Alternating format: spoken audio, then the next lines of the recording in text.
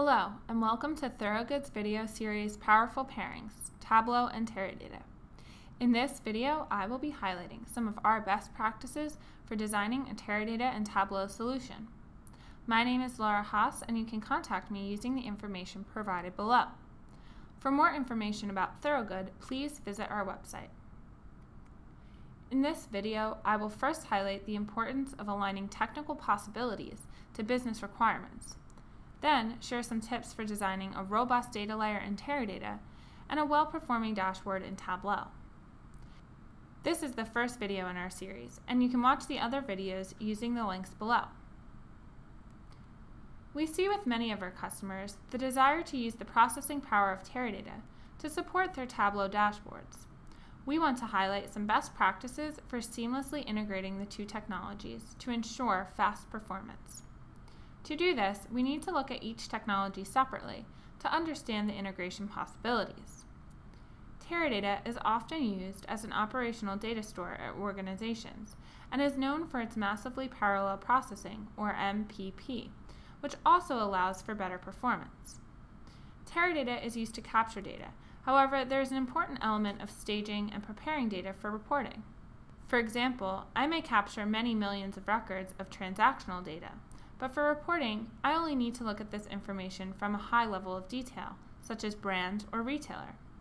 Those business requirements are defined by the business and feed into the reporting required for Tableau.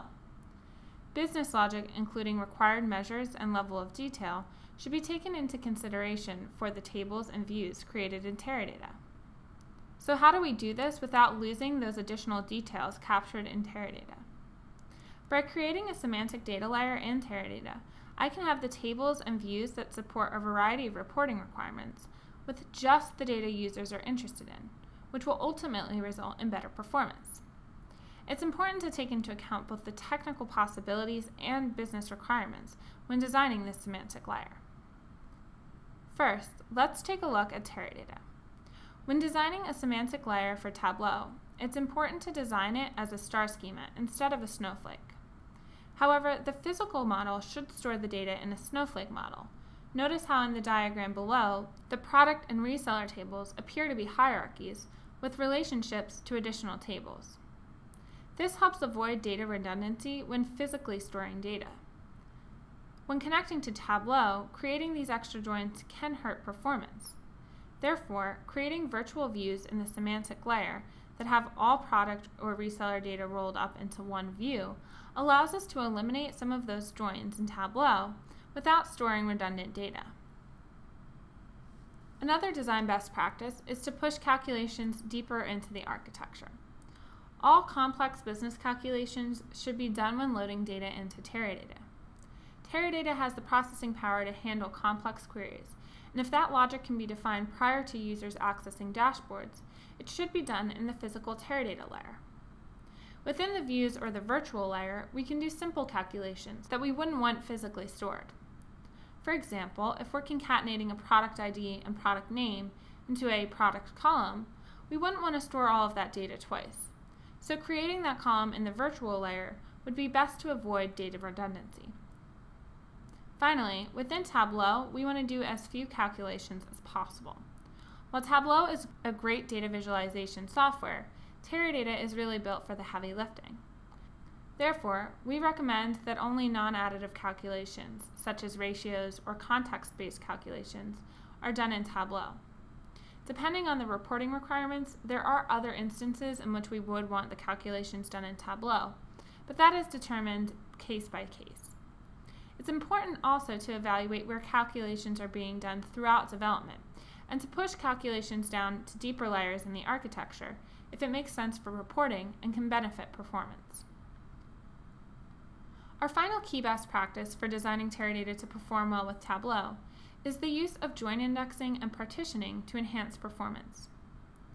Join indices create a materialized view of data intersections that are frequently accessed by Tableau dashboards. Join indices may be good to use when aggregating data at a higher level. For example, if I'm looking at sales data across countries, a join index would create a smaller, aggregate view of my data at the country level, which could return results much faster than if it's querying the larger sales table. Partitions, on the other hand, simply create breaking points in my data based on certain columns, such as date, to limit the amount of data being pulled back based on filter selections made in Tableau. For example, if I have a monthly view of my data, I may want to partition by date, so that when I'm looking at January, my queries are directed to that partition, and we don't waste querying time to look at other months. These methods can enhance performance significantly, but it is important to note that effective join index and partitioning strategies are developed when there is a deep understanding of the Tableau report requirements and how users are accessing their data. While there are certainly other design best practices, these are just a few that we feel are particularly important. There are also design best practices in Tableau that can help with solution performance. First, limit the number of marks or data points on your visualizations. In the example below, we have a table with a lot of data points. Each cell represents a record that Tableau needs to query and pull from Teradata. The more marks on a visualization, the more data that Teradata needs to pull back, which slows querying times. Instead, limit the number of marks you pull back by filtering down the data or starting from a high level of detail and drilling down into lower levels of detail through guided analysis.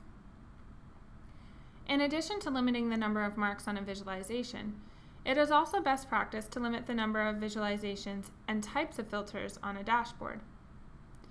In the example below, we have 5 visualizations and filters with a lot of values. Limiting the number of visualizations not only makes a simpler user interface, but it also limits the number of queries being fired to Teradata. Similar to the number of marks on visualization, having multiple visualizations on a dashboard fires multiple queries back to Teradata. We typically recommend 3 visualizations on a dashboard, and not only fewer filters, but more careful consideration of your filter types. This leads us into our third best practice, which is to use quick filters effectively. Having a scroll bar next to the list of filters in a quick filter is usually a pretty good indication that it shouldn't be used as a drop-down or list. This can often fire a query back to Teradata to populate the filter values, separate from the visualizations that are already firing queries. One way to help mitigate risk of lengthy quick filters is to carefully consider which filter types you are using to help with the initial load time of your dashboards. Let's jump into Tableau to see what some of these best practices look like in action. This is my regional sales dashboard I've published to and I'm accessing from Tableau Server version 10.0. Looking at the makeup, we can see that only 2 visualizations are shown upon initial load. When I click on the bottom left visualization, a third visualization is populated with a scatter plot showing my individual product sales and profit. The use of this filter action limits the number of marks in the scatter plot by only showing product sales for individual resellers. Additionally, you'll notice my other 2 visuals have a reasonable number of marks shown, which helps my dashboard render quickly. On the right-hand side, you'll notice my list of filters. Region, category, and subcategory are all fairly short lists of members. However, product would be a long list to populate. Therefore, I'm using a custom value list where users can type in the name of a product that they're looking for. This then fires a query to pull back the relevant values based on my user-entered criteria. Another thing you'll notice is that I have an apply button shown on some of my drop-down filters. This allows users to make multiple selections before the visualization update, which helps when a user wants to choose all of their members and then run one query instead of having their dashboard automatically update as they make selections. These are just a select few best practices that can help with the performance and user experience of your dashboards. To quickly recap, in this video, we shared some of our best practices for designing Teradata and Tableau solutions. Please check out the other videos in this series by using the links in the description below. If you have any questions, please feel free to reach out to me using the contact information provided here. I hope you found the content of this video useful. Thank you for watching.